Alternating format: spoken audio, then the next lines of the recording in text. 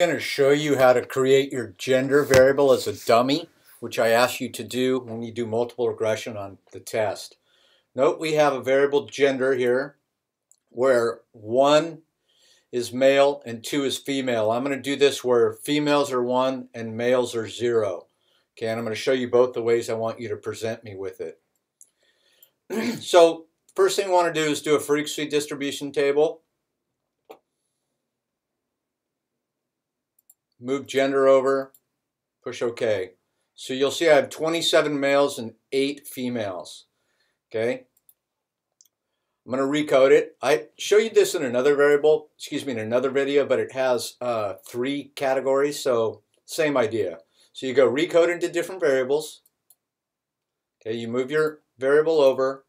We'll call this female. I like to name what I'm going to code it as 1, and then I like to label it like this: 1 equals female, 0 equals male, like that. Push change, you'll see it changed. Press old and new values.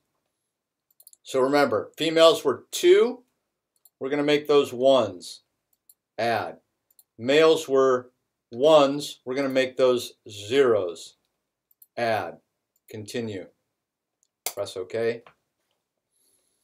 Okay, I'm going to do frequency distributions of both variables now, the old one and the new one. So here's my new one. They should match up.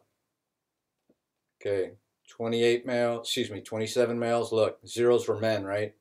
28. So I actually want you to provide both of these to me so I can see that you've created females as 1 and they're the correct number. So I see that there's 8 females here.